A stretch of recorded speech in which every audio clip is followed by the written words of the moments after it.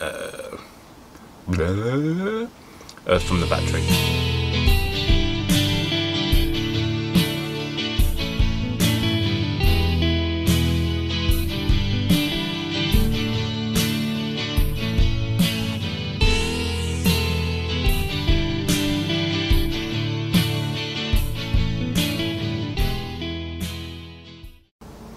It's quite early morning, which is why I've still got bags under my eyes.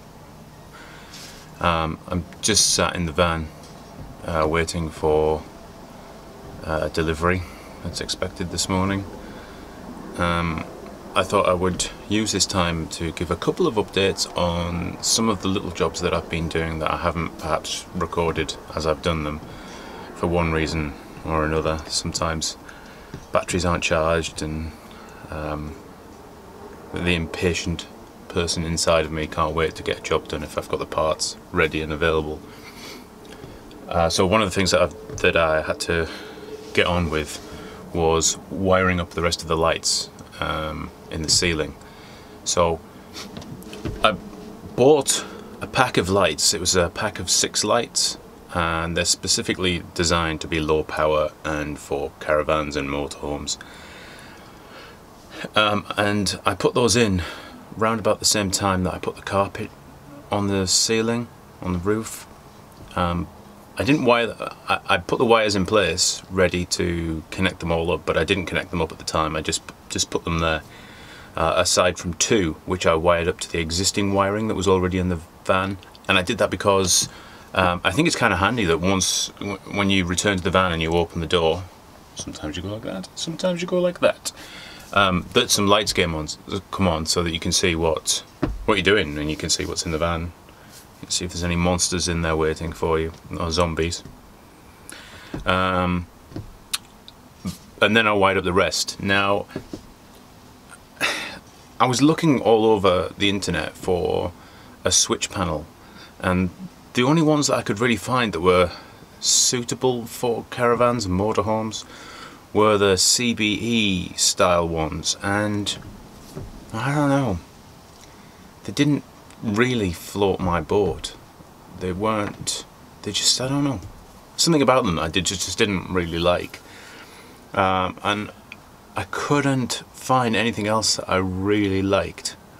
And there were a few on eBay, but even still they were like 30 quid.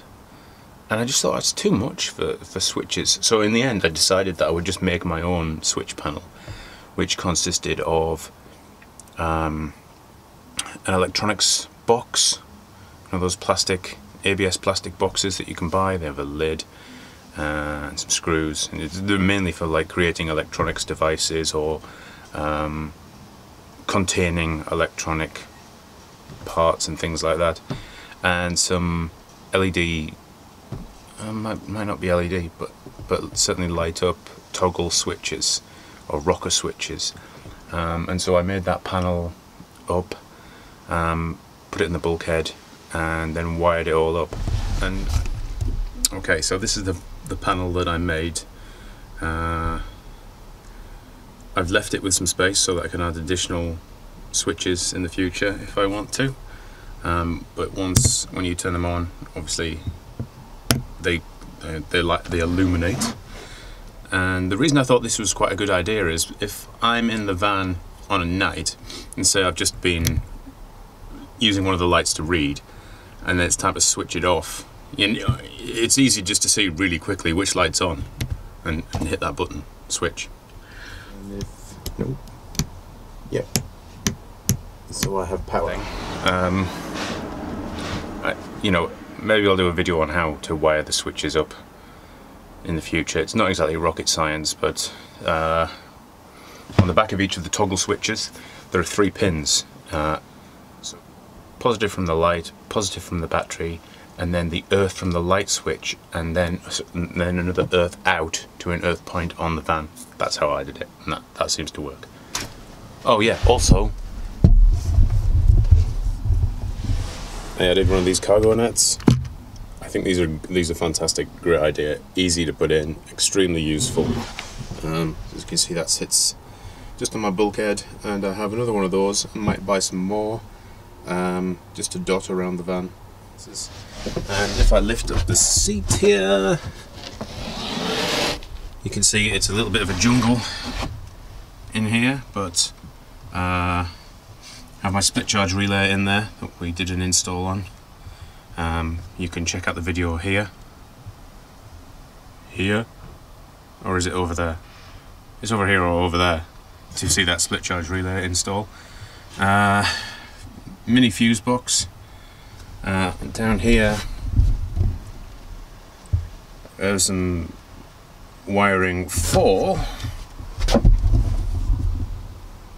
this little panel, which has some USB charge points, 12 volt cigarette style lighter, and the sun's shining on this so you're unlikely to see it, but that's a readout from the leisure battery voltage, like a voltmeter. Oh, yeah, voltmeter. Currently working on framing up the kitchen, which you are sat in now, although you do not know it. So yeah, framing up the kitchen. Hope to have that complete by the weekend, which is 2 days away. Then I need to get a mattress, or not a mattress, like, you know, like a bench cushion that's also a mattress. Need to get one of those sorted. Anything else that I've done? No, that's it.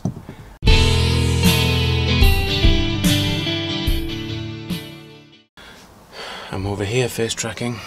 Thank you.